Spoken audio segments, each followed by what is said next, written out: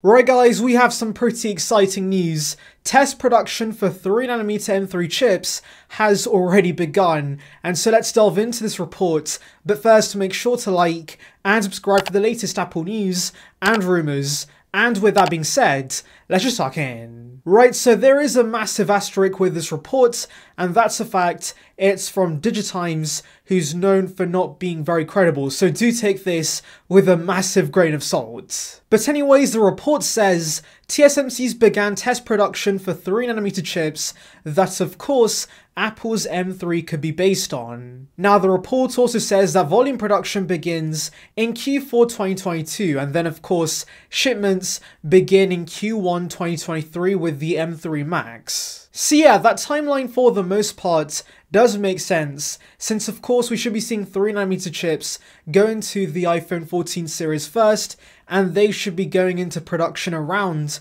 mid-2022. So of course, once TSMC starts producing the 3nm A16 chips, then they can move on to the M3 chips, which are essentially going to have A16 cores. Also, I do want to mention that this report does suggest that we could see annual releases for the Mac from now on, because of course, if we're seeing M3 in Q1 2023, that does suggest we should see M2 early next year, since of course, I doubt Apple's going to give us M3 less than a year after the M2 release. And so yeah, maybe from now on we do see a consistent schedule for the release of Macs.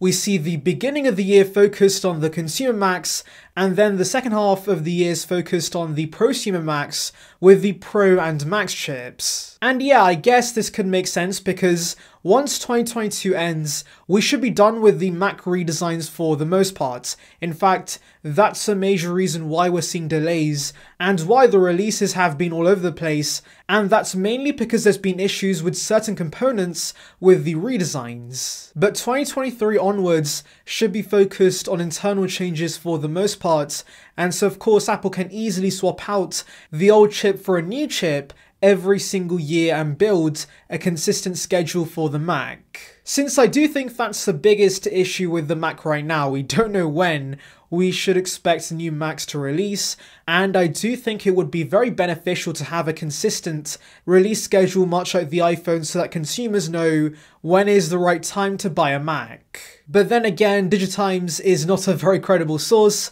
but also there's been plenty of evidence and also reasonings that go against an annual refresh cycle. For example, Min-Chi Kuo, the very credible supply chain expert, said the M2 MacBook Air is launching in mid-2022, which of course is going to mean WWDC, and well, I doubt Apple's going to give us M3 at the beginning of 2023 when they just gave us M2 back in June. But also I've seen the reasoning that of course Apple Silicon is way ahead of the competition, and so Apple has no need to refresh these Macs on a yearly basis, since for example the M1 MacBook Air that's pretty old now is still the best laptop money can buy going into 2022. And so yes, I'm pretty split about this, but tell me in the comments below guys, do you think the Macs are going to be updated on a yearly basis? Anyways, thank you for watching guys, make sure to like and subscribe for the latest Apple news and rumours. Check out the video in the card above on details regarding the iPod Touch 8, and on that note, I'll see you guys in the next one. See ya peeps.